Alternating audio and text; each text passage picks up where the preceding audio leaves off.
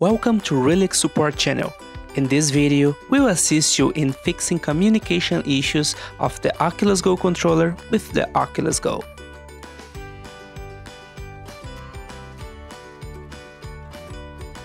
Changing the battery. Remove the battery cover of your controller.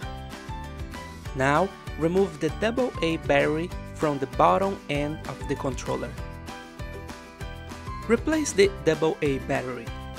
A white LED will light up. If your controller is still not responding even with the battery replaced, let's try to pair the remote by using the buttons of the controller. Hold the Oculus and back buttons at the same time on your controller until the controller LED blinks and then lights up.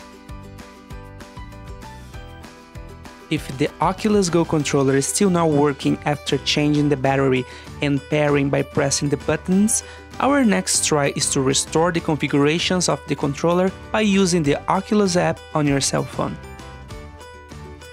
Unpairing the controller. To unpair your controller, open the Oculus App on your phone.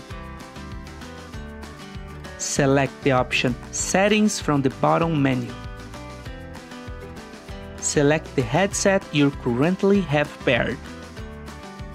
Select the option Controller. Then, select the controller you currently have paired. Select the option Unpair Controller. Now, let's pair back the controller with your Oculus Go using the Oculus App. Open the Oculus App on your phone. Select the option Settings from the bottom menu. Select the headset you currently have paired. Now, select the option Controller.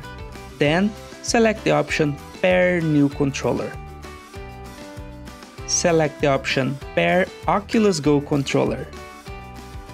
Place a AA battery in your controller. A white LED will light up. Hold the Oculus and back buttons at the same time on your controller until the controller LED blinks and then lights up. Now, your Oculus Go controller is paired and ready to use.